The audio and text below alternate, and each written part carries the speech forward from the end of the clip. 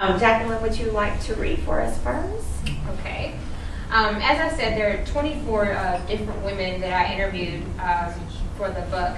And one of these women, she's a fellow author as well. She's also a counselor, and she talks about how she developed a personal relationship with God. So her name is LaTanya Mason Summers, and the verse and the name of the story is "Suffer the little children to come unto me."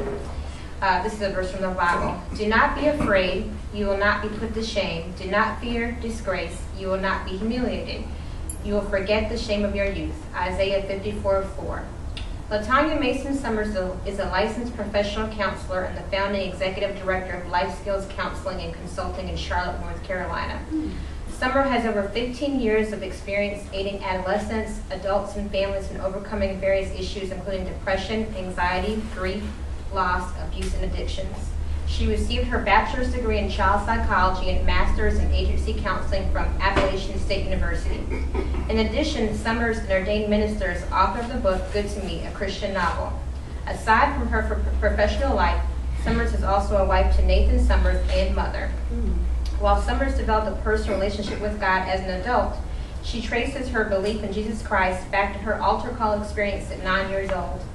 Many people become Christians as children. What sets her apart from other children that gave their lives to Christ is that Summers attended church alone that day and crossed the highway to get there. Living with an abusive mother, she had gone to church that Sunday to get food, but she also realized she was hungry for God. Her childhood was one wrought with pain, instability, and an awareness of adult issues that belied her age. I was born to an unwed 16-year-old mother. My father was in prison shortly after my birth for bank robbery. I was taken from my mother at 4 years old after I was hospitalized with gonorrhea. I don't remember being sexually abused at 4, and what I do remember seems dreamlike, but I clearly remember the day I was hospitalized and nearly dying from the fever gonorrhea caused. I was placed in foster care. I remember 2 families I was placed with, one white and one black. I remember how awkward I felt going to the grocery store and church with the white family. I remember them being nice, but I felt like I never belonged. Then I was moved to a black family. All I remember is going to church with them, and I remember eating peanut butter and syrup sandwiches, which were horrible. Then my father's mother came and got me from foster care and adopted me. My grandmother died when I was 7 years old, and my mother was first in line to get me back. It's a long story, but she told my paternal aunt, they were the same age, that she was taking me school shopping, and she would bring me back. Well, she never did. My aunt had not yet had a chance to transfer my adoption, so I ended up living with my mother, who had by then become an alcoholic and abusive until I could get away from her when I was 12 years old. I remember starting a 3rd grade at a new school while living in my mother's 2-door car. I remember spending the night at so many different people's houses. I don't remember why she was so financially unstable. I was 9 years old when my mother's boyfriend began molesting me. My mother was a party person, and she was quick to leave me with him. She thought he was a good person because he bought me gifts and was always willing to take me with him, usually to abandoned houses to molest me. It's strange how I learned the Bible. Before my mother's boyfriend would molest me, he would have me read the Bible and write down scripture. To this day, I know the Bible backward and forward, and people ask me how I know it so well. I remember that day I went to church by myself. I remember it was cold and sunny. At 9 years old, I crossed 4 lanes to get to the church. There's no telling where my mother was, and as usual, there was probably not any food in the apartment.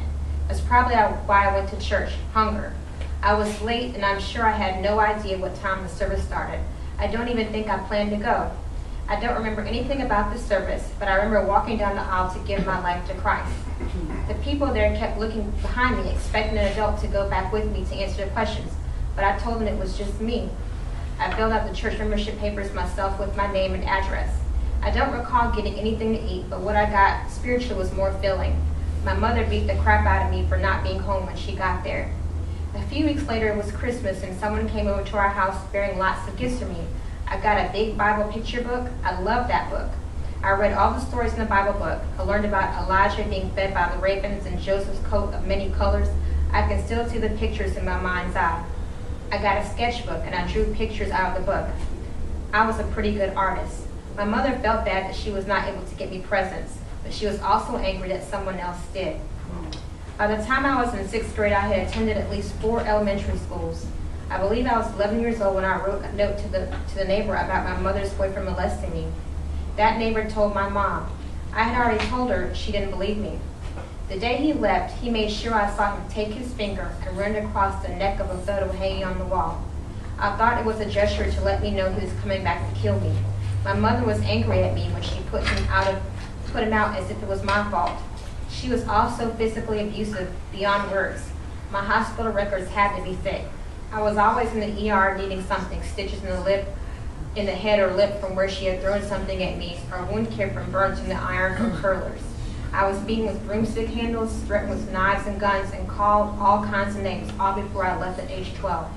I thought she was going to kill me, so I went to a neighbor's house and called for Child Protective Services to tell them about a friend whose mother was beating her.